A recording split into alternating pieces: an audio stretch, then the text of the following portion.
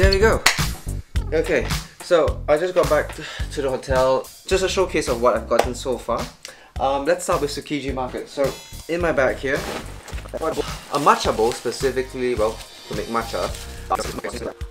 Plating chopsticks. Now I really wanted to get this for a long time. $59 I think. But yeah, I think it's well worth it for the quality that I'm getting. So that's the second thing. Third thing, this is nothing really big. This is just from a pastry shop. I'm just getting some piping nozzles. This is a sake cup to drink sake, obviously. So we got some honey sticks. Just have honey in the restaurant. I've also got a spoon here that my chef friend wants. Really nice spoon, I think made from tin. Hammered, and so it has a really nice texture to it. Really cool. Alright. The one knife that I don't currently have in my collection is a slicer. And so this is a sujihiki, which is basically a double beveled yanagiba. This is made from blue steel or awogane. You can also get your name engraved, and that's what I did here with my Chinese name. I also bought a saya, or which is the knife. You get what I mean, right? So I also bought some chopsticks. Now this is cooking chopsticks. So when you're making omelette in a pan, a non-stick pan, I find this to be much easier than using a fork. Now, this is a tamagoyaki pan. Handles inside as well.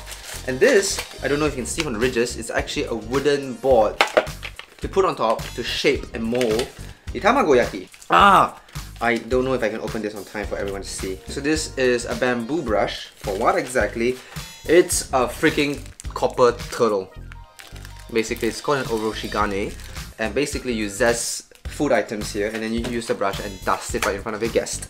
You can also use it to grate ginger and wasabi, and daikon radish as well. Obviously, in the country of Malaysia, we won't be doing that, but you know, why not? It's a turtle, it's cute, sue me. From my little trip to Tohoku in the Miyagi prefecture, I got some sake. This is one of the nicest sakes I've ever had in my life, and my uttermost favorite sake that I had in this trip, which is a yuzu sake. I can't wait to open this up, and this is so good.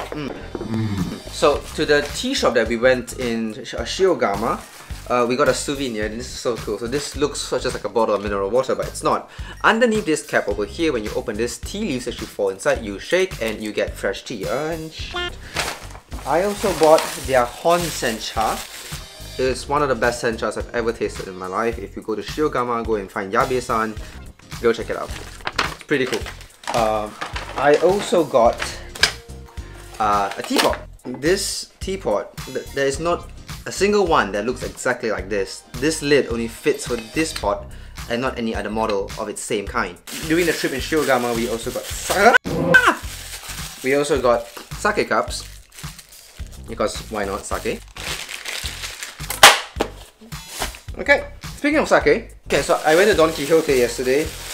Got a sake decanter. This is not really a sake decanter, is it? Sake cups, obviously, so another sake cup that matches with this color.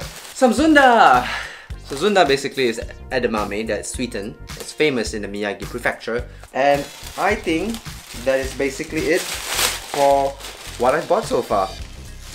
Anyways, I'm gonna have a rest now. It is the last night I'm going to spend in Tokyo before my flight tomorrow. And so for the last thing that I want to do in Tokyo is to get some rest.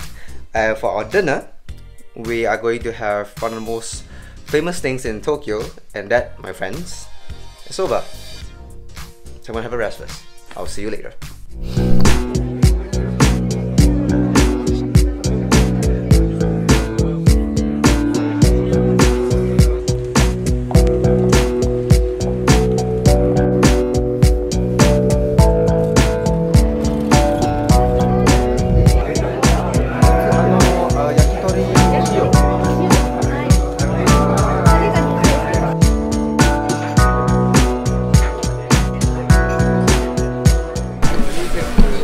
Just checked into the soba restaurant. It's a bit crowded here, but I just ordered the yam-based soba noodles. They have an English menu here, so it's perfectly fine if you don't speak Japanese. But yeah, last stop for Tokyo.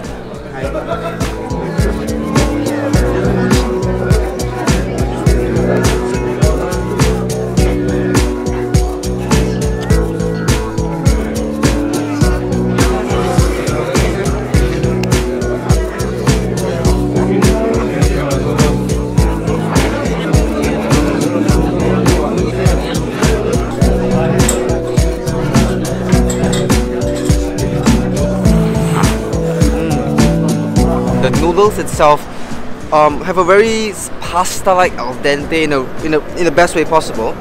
So much different from traditional, not traditional, but modernized soba that you get in the malls these days. Grated mountain yam sauce, it's definitely much better than having suyu sauce, which is a traditional dipping sauce for soba noodles. The chicken yakitori, it was so smoky, it was so well seasoned. The meat itself definitely was not a commercial tender chicken. It had some bite to it in a good way, but it was so deep in flavor. So yeah, I think that's basically it for this trip. You know, I think just having one day in Tokyo is definitely not enough. We only cover a small few places, right? So I think if you have a chance to come to Tokyo, try to go off the not so touristy areas. I still think if you can go to, you know, outside of Tokyo, like the Shiogama towns in the Miyagi prefectures and things like that. But yeah, so anyways, if you're still watching this, thank you so much for watching. Let me know if the content was good. If it's bad, just let me know as well. And you know what, if you like this kind of commentaries, videos, share, subscribe, you know the drill. And yeah, maybe I'll see you next time. Thanks for watching.